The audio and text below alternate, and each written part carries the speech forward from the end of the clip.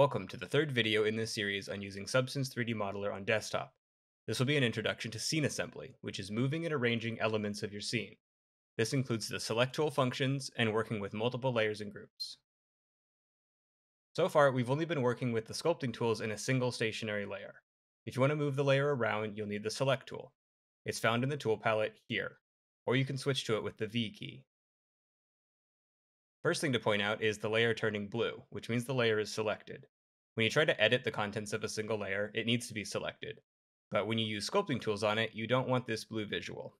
Select tool isn't a sculpting tool, so selections are blue. To deselect, left-click in empty space. When a layer is selected, Gizmo handles appear around the layer's origin.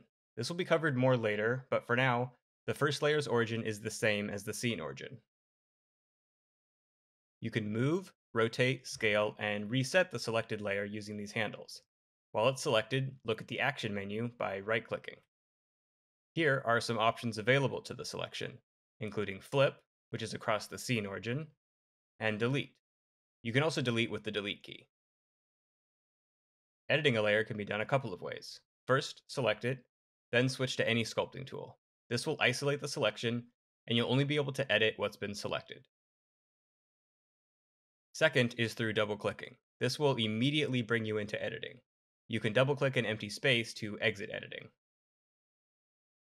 Third option as a keyboard shortcut is to press S while hovering to edit, and Alt-S to exit. Alright, we want to make some new layers. There are multiple ways to do this, but to start, open the Actions menu. Up here is the New Layer option, and it's also found down here on this bottom bar. Selecting it gives you this visual change.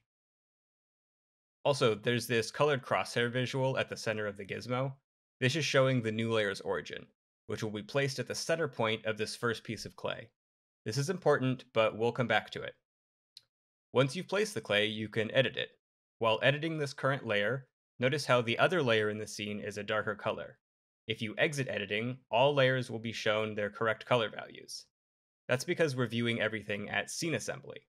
But if you start editing this layer, there's visual focus on the layer being edited, and the darker layer can't be sculpted on.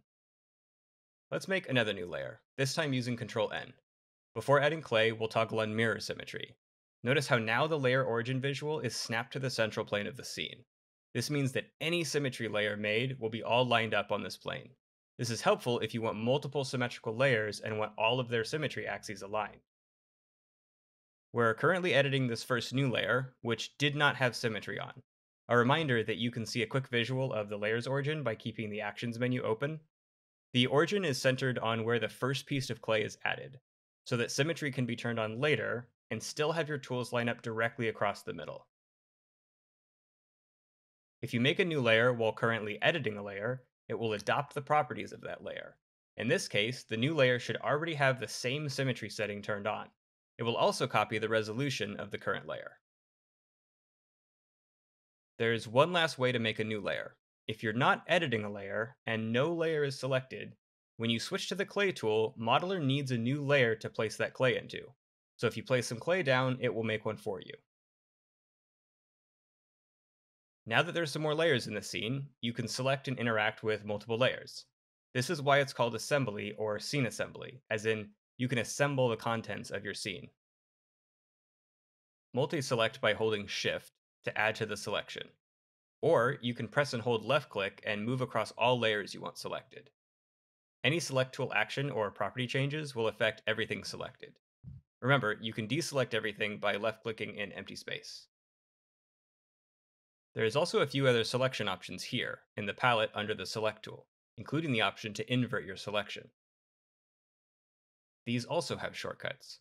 Ctrl-A to select everything, Ctrl-Shift-A to deselect everything, and Ctrl-I to invert the current selection. Often you'll want to make copies of your layers. The simplest way to do this is to duplicate, which can be found here in the Actions menu.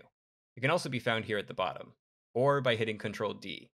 It will duplicate anything selected in the exact same place, and leave one copy selected. This makes it easy to make small variations in layers. There's also a shortcut to copy layers as well. Press and hold D while something is selected, then move it to drag out a quick copy of a layer or selection. Easy enough to do a couple times, but if you want to do this even faster, press D while moving the gizmo. You can quickly stamp copies of your selection, which can fill up your scene very quickly. With all these layers lying around, you'll want to group them. Do this by selecting the layers you want, open the Actions menu, and group them here. You can also group them down here, or use the shortcut Ctrl G. This group now acts as one unit. You can grab it, move it, scale it, and copy it, just as you would a single layer. To edit the contents of the group, you'll need to enter it or scope into it. Do this by double-clicking, the same way you can quickly edit a layer. You can also enter a group by pressing the S key. Note that everything outside of the group is now darker because the focus is inside the group. Now you can move elements from within the group. To step out or scope out of the group, double-click in empty space. From here, the group can be interacted with as a whole. Groups can also be scoped out of by pressing Alt-S. Currently, if you want to change the contents of a group, you need to ungroup first, which is found here in the Actions menu, and down here below. It can also be done with Ctrl-Shift-G. Then you'll need to regroup the selection that you want. In VR, you can quickly add or remove elements of a group without ungrouping, but not yet on desktop. You can make any number of groups, including nested groups. Here, let's make another group within this one. And you edit that group the same way, by scoping into it. Notice here on the bottom bar, there's a path between the scene level and what you're currently editing. When you scope out, you're back in the first group. And when you scope out again, you're back at the scene level. This is a fast way of jumping between groups and nested groups, but you can also scope all the way back out to the scene level by selecting it down below. You can also use the same S key shortcut to quickly jump between editing different layers. You can use it while editing a layer to quickly jump to and edit another layer, without having to exit and select it first. With layers and groups being covered, that helps to explain Gizmo Orientation.